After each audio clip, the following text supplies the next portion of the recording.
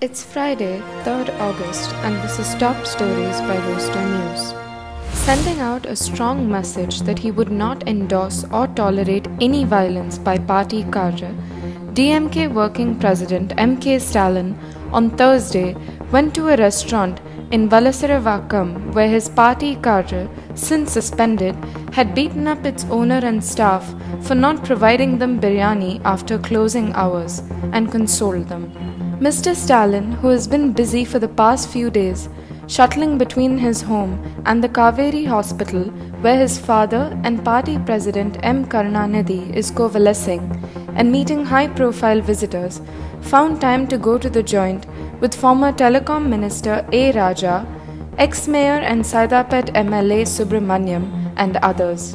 During his visit to the hotel, Mr. Stalin met its owner Tamil Selvan and a hotel worker named Karunanidhi who were injured in the attack, and expressed his disapproval of the action by his suspended party cadre. Mr. Stalin said he would not allow the dedication and commitment of lakhs of party cadre go to waste due to the unacceptable behavior of a few persons. Apple Inc. became the first $1 trillion publicly listed US company on Thursday, crowning a decade-long rise fueled by its ubiquitous iPhone that transformed it from a niche player in personal computers to a global powerhouse spanning entertainment and communications.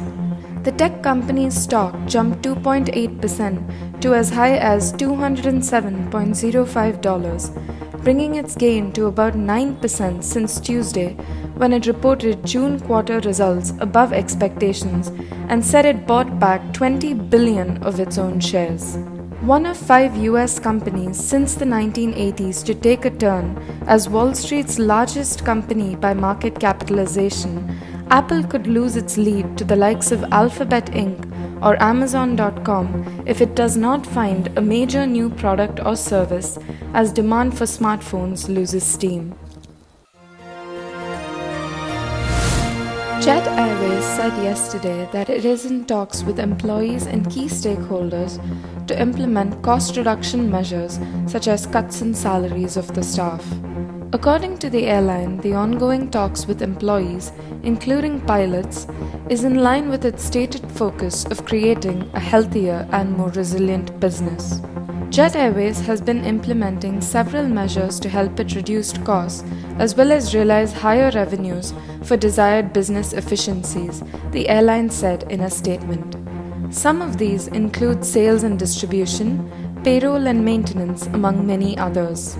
As part of this approach, the airline management is in dialogue with key stakeholders to enlist their full support and cooperation for realizing necessary savings across all parts of the business. 2 years after they began operating in Chennai with a team of about 10 drivers, Ma-Ola, a bike taxi service run entirely by a team of people with disabilities, now has approximately 24 drivers operating across the city, with plans to expand operations across the state. The service was conceived in early 2016 after Mr. Gaddaf and K. Balaji realized the need to provide employment opportunities to people with disabilities. Many of them were given two-wheelers by the state government, and we thought that they could put it to good use by starting a bike taxi service, Gaddaf said. During Cyclone Varda, our drivers helped an internet service provider take their engineers across the city to areas where their cables had gotten snapped, he recalled. Food delivery operators based in the city are in talks to rope them in as well. Akshay Venkatesh, a renowned Indian-Australian mathematician, is one of the 4 winners of mathematics' prestigious Fields Medal known as the Nobel Prize for Math.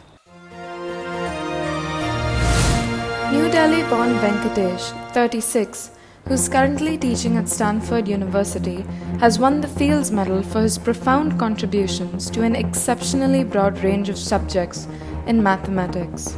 The Fields Medals are awarded once every 4 years to the most promising mathematicians under the age of 40. His research has been recognized previously with many other awards, including the Ostrowski Prize, the Infosys Prize, the Salem Prize and the Sastra Ramanujam Prize.